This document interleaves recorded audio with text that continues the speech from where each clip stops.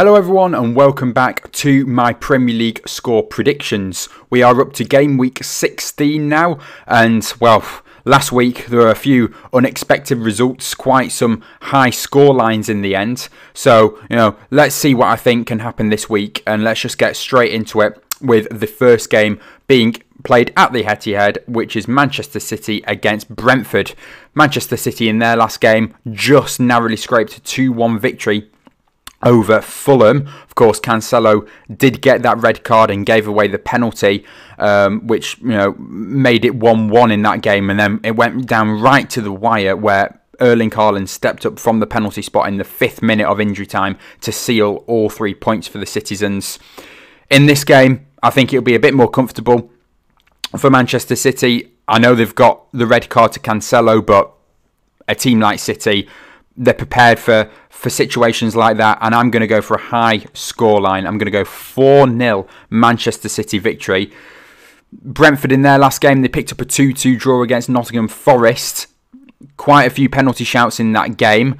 Brentford ended up getting their penalty, which I will admit I thought it was quite soft, and Nottingham Forest didn't get any one of their 3 penalty shouts that they did have.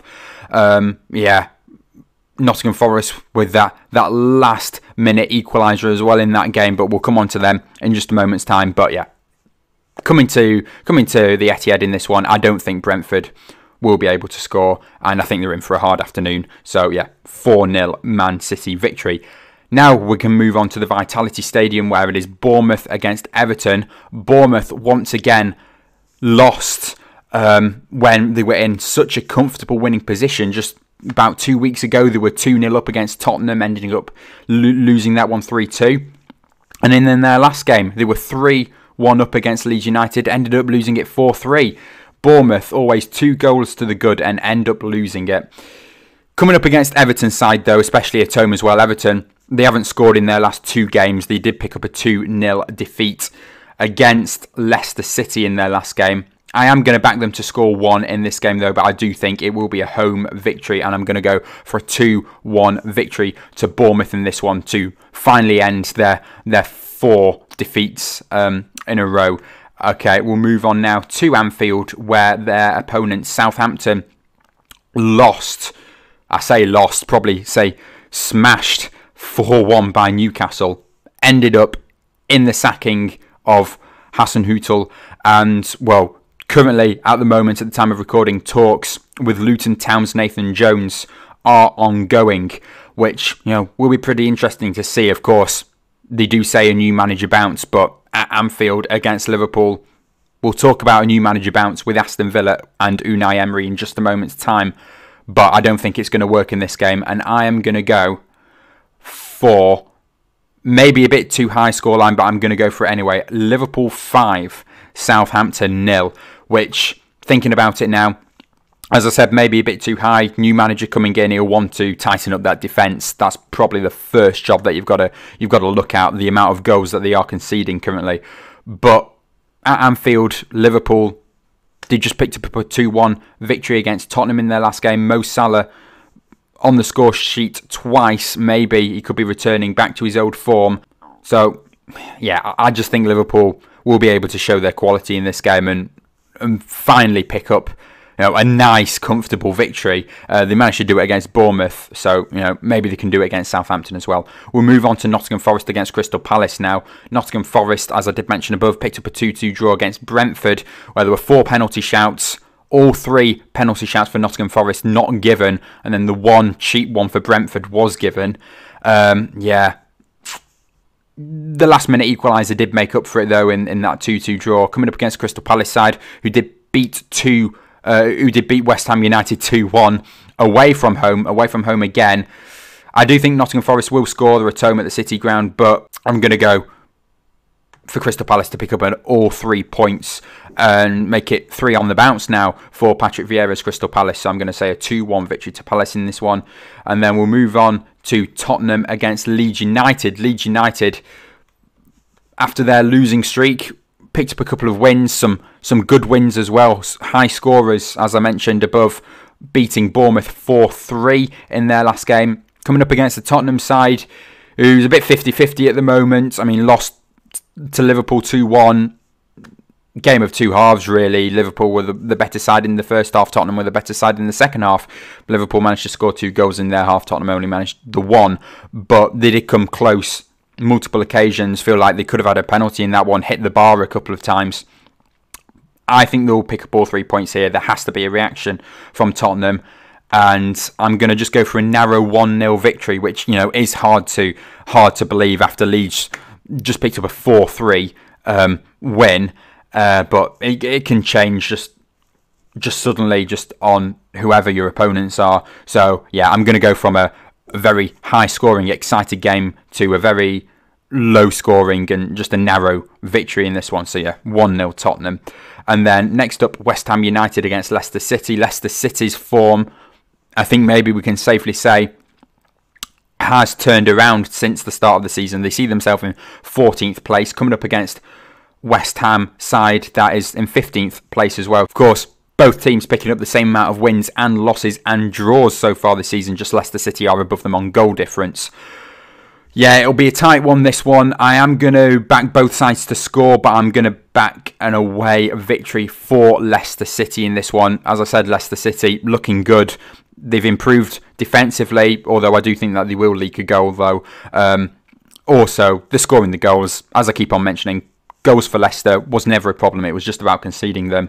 So yeah, I think they're back, and I'm going to go for an away victory to Leicester in this one.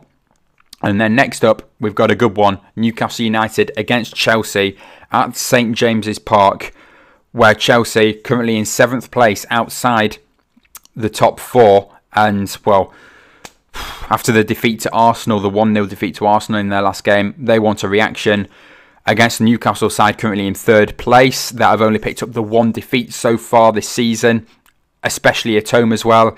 I think it'll be a very tough game. I'm going to go for a point apiece, both sides to score in a 1-1 draw. Newcastle, of course, beat Southampton 4-1 in their last game, scoring quite a lot of goals. If we just have a look as well in the past other performances, of scoring 4 against Villa, 2 against Tottenham, and yeah, the narrow 1-0 victory against Everton there. But Newcastle definitely scoring a ton of goals this season. I do think, though, against the Chelsea side, it will be a bit tougher, but we'll go for the point apiece for this one. Next up, Wolverhampton Wanderers against Arsenal. Wolves just being Wolves, really. Conceding goals, not scoring that many. Yeah, I don't know what else to say to Wolves. They're not going to score. They're going to lose this one. 2-0 away victory to Arsenal. Yeah, good victory for Arsenal in their last game. The 1-0 victory over Chelsea in that London derby. And I think they'll be able to pick up another away win here. And, well, keep themselves at the top of the table. And then we'll just finish off now with the final 2 games. We've got Brighton against Aston Villa, where this is where I can mention the new Aston Villa. Maybe, maybe not. Of course, their new manager, Unai Emery, coming in last week for his first game in charge against Manchester United, ended up in a 3-1 victory to Villa. First victory for Villa against Man United at Villa Park since 1998, I do believe. And, well, of course, it was the new manager bounce.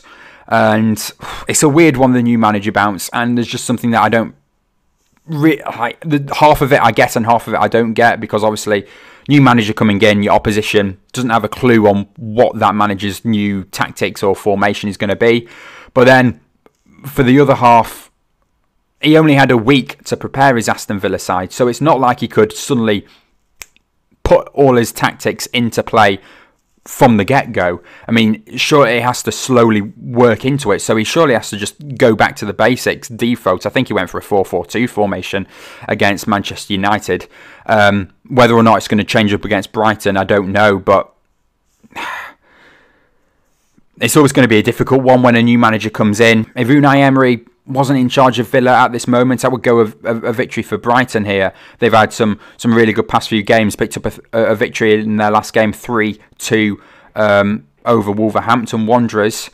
But just at the moment where you've got all the excitement around Villa, unfortunately for Brighton, I think they're going to lose this game, and I still think that this one's going to be a high scorer. I'm going to go Brighton 2, Aston Villa 3. Going to go for a big scoreline. Villa to score 3 goals once again. Yeah, I still do think that they'll leak some goals, but hopefully it'll be a good attacking game of football here. And yeah, we'll just wait and see how long Unai Emery can go on, an undefeated streak. And then we'll finish off with Fulham against Man United. Not a clue what to predict with this one. Man United could lose at any time. They could pick up a narrow victory. Same really with Fulham, their last game. As I mentioned at the start, almost coming back to London with a point against Manchester City, apart from their late penalty that they did get.